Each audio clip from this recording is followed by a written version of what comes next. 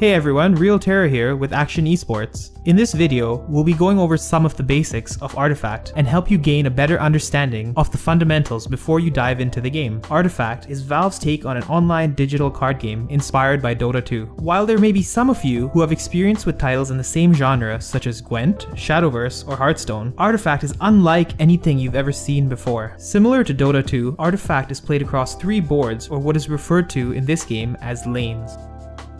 Each lane has a respective turret. Both you and your opponent's turrets have 40 health. If a turret is destroyed, it reveals the Ancient, which has 80 health. To win a game of Artifact, your goal is to either destroy 2 of your opponent's 3 turrets, or destroy 1 of their turrets and the Ancient. To defend and assault these objectives, you will be able to employ an array of units and tools that will be at your disposal. At launch, there will be around 280 cards in the base game, with 44 heroes to choose from. In Artifact, each deck you play will have at least 40 cards. This includes 5 heroes, 15 signature cards, and spells, among others. Similar to other card games, you'll only be able to carry 3 copies of each card. Speaking of cards, you may have already noticed that they are color-coded into 4 distinct suits. Heroes and spells will be one of 4 colors: red, green, black, and blue. Similar to Magic, each one comes with their own traits and interactions. Take for example the recently revealed Lich hero, who has 5 attack, 9 health, and in fitting Lich fashion treats allies as expendables to generate resources, which in this game takes the form of drawing extra cards as an active ability.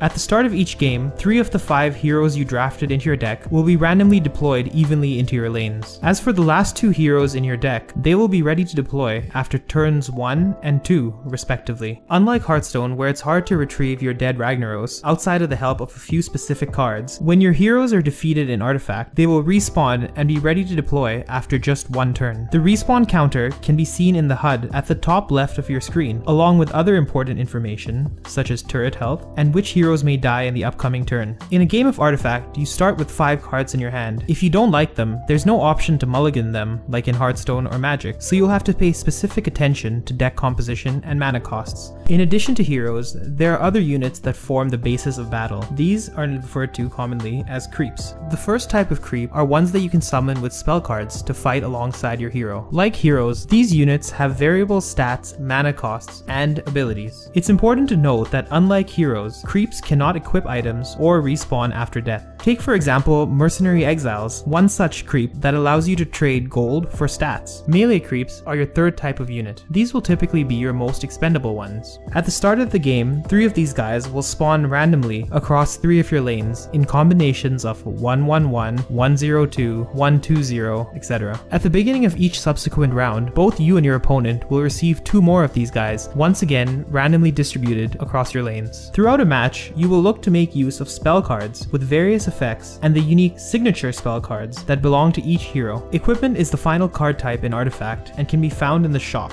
You'll be finding yourself purchasing these items to appropriately arm your heroes for combat, much like in Dota 2. Players in Artifact will be given a limited amount of time, 5 minutes each turn to be exact, as indicated by the timer in the top right that counts down. After every round, 2 minutes is added to the timer. Turns go faster than you think, so you should appropriately budget your time and make sure you play mindfully so that you never run out on the clock. When the game begins, the starting player is determined randomly and starts off the first action phase. Each lane has its own refreshable mana pool that starts at 3 and increases by 1 each turn. As you may have guessed, mana is a currency that you expend to cast spells like Book of the Dead or Assassin's Shade. During the action phase, each player takes turns playing cards onto the current board. The game enters the combat phase once both players elect to pass the turn without performing an action. Each lane has its own action phase. Once complete, you'll move to the next from left to right. Now let's talk about combat. During combat, heroes and creeps will attack in the direction that was determined in the action phase. If there is an opposing creep or hero in front of your cards, your creep or hero will hit whatever is in front of it. If there are no cards in front of it, cards have a 25% chance of attacking diagonally left, a 25% chance of attacking diagonally right, and a 50% chance of attacking straight towards the tower.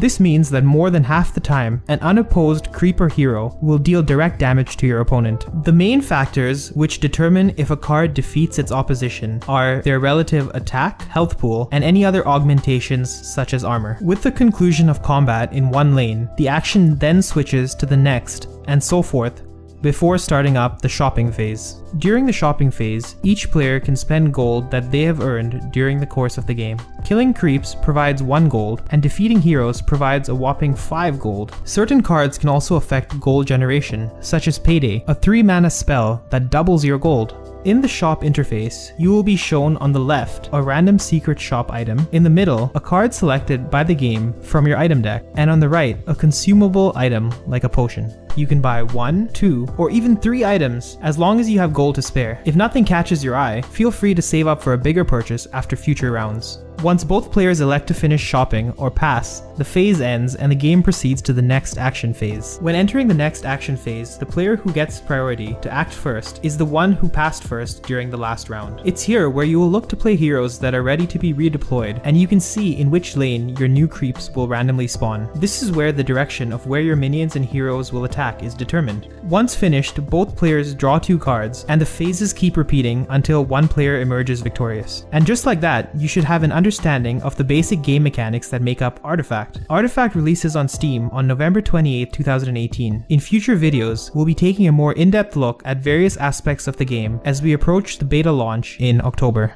After learning about the basics of Artifact, what are your first impressions? Let us know your thoughts in the comments section below. And if you enjoyed this video, be sure to leave a like and subscribe to keep up with all our future releases. For Akshon Esports, this is Real Terror signing out.